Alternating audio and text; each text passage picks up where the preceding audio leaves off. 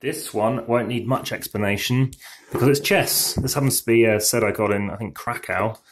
And I'm just going to take all these out and show you what the game's all about. I think I've got the most logged plays on this than any other game. Downside to chess is there's usually one better player, so based on how there's even rankings and stuff, yeah, you're always going to have someone who's better, which means there's no element of chance really, unless it is a bad move. The alternative is the complete opposite of chess, which is snakes and ladders, or Americans called chutes and ladders. So you lay out the board, it's going to look like this. You have the light team and you have the dark team, and you put the various pieces out in the following manner. If they're small, they're called pawns, and they go in the second row, or the seventh row if it's the dark colour. So on your turn, you can move them forward one space, or if they're in this initial row they start off in, they can move two spaces. You put the king, as that's the piece you're trying to get captured, on the fifth square from the left-hand side. You put the queen on the fourth square from the left-hand side. The queen always goes on its colour, and it's always opposite. So you're going to find the alternative piece, such as their queen and their king, over here. How do they work? So you've seen how a pawn works. A king can move one space any direction. The queen is exactly the same, but can go as far as it likes as well. You then move on to the next piece along. The rook, which is I think from the Arabic for castle or something, can move up and down as far as it can if it wishes to, or just a single space or two space if it wants, in a straight line. The bishop is next, so basically symmetry, it dictates it moves like that. You then have the bishop in a moment, but first we have the knight. The knight is also known as the horse, but often just called the knight. Knights ride along on horseback, and for some reason in this game, I guess because they're trying to flank them or something, they're going to move across two and over one. So they're always hidden, and they move out as follows. They can go 1, 2, 1, 1, 2, 1. So setting up the board for the opponent. And what's something to bear in mind in this game is I'm just going to tell you some of the quick sort of opening moves, because if you've played enough times, you'll see that actually it's not very preferable. So the next piece along is the bishop. The bishop is third from the left and right. And what the bishop does is it moves a bit like a rook, but it moves diagonally. So if it starts on this colour, it's going to continue and never move off that colour. So it's going to move diagonal, again, as far as it can if it wishes to, but then it could get stolen. It gets taken and removed from the game if a pawn can get it or other pieces can get it, just because it can then interact with it. So if this was here, that can take it, because that's how it works. So the aim is to try and protect pieces and see if it's better. Now, pawns, these small chaps, they take by going diagonally, they take one. So you want to build them up strength. So what you might want to do is lead like this, because it gets out your bishop and it gets out your queen. Another approach you could do is bringing out your queen's pawn here, or one place, to protect that piece. Protecting the centre is very important, because it just basically means you're then having a branching network of how pieces can interact with each other. Now, the third best move for your first move would be to bring out this piece here. The reason that's good is if you happen to bring out your bishop, then you can start castling. So it's actually going to be, it'll be that one. And if you can then get this out, so maybe you'd want to move it on somewhere, you're able to somehow get this into play, then what you can do is castle. This is when you move your king across 2 and your your rook across 1. In this instance, it's going to go all the way over to B, and then that's going to go next to it. They don't always have these numbering on them. This one happens to have that. So as you start venturing out, you're trying to keep your eye on this.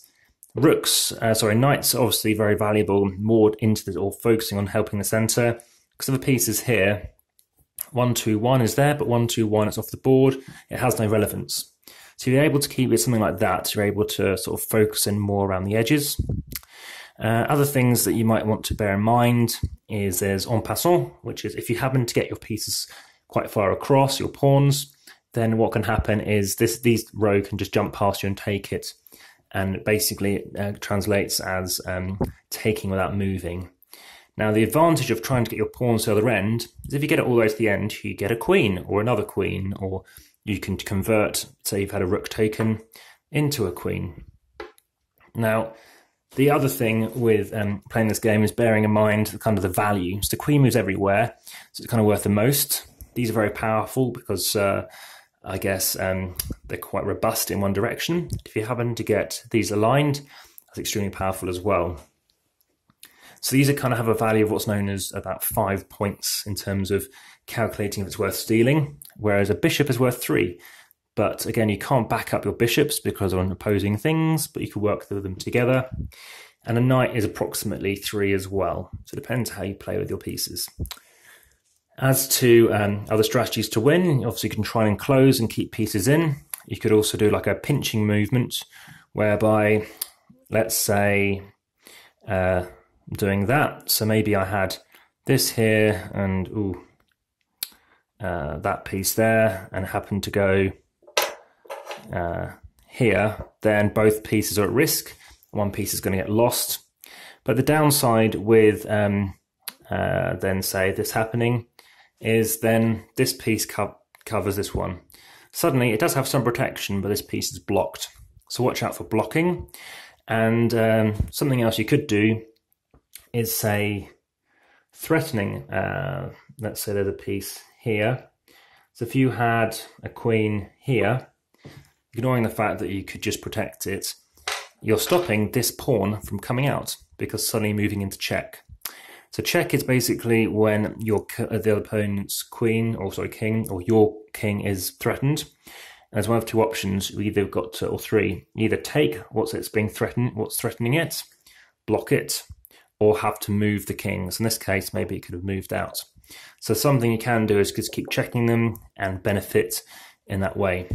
So that's some examples of chess, and it's not as long as most people make out. I know that there are known examples of games taking 5 hours or 5 hours 42. I think one of them I heard about. But for me, 20 minutes is usually how long a game of chess can last. And in terms of movement, well, firstly, if you happen to do the same movement more than once, that's fine.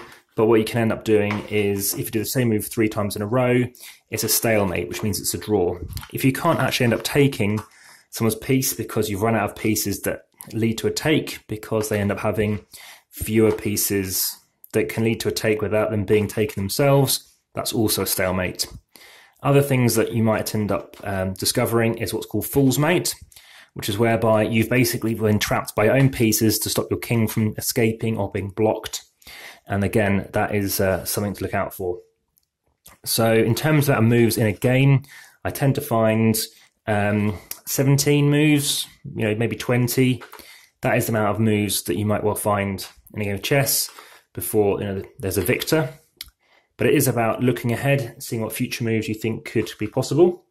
It is a game whereby playing it by yourself and playing opposing sides is really good to see how things balance and get affected.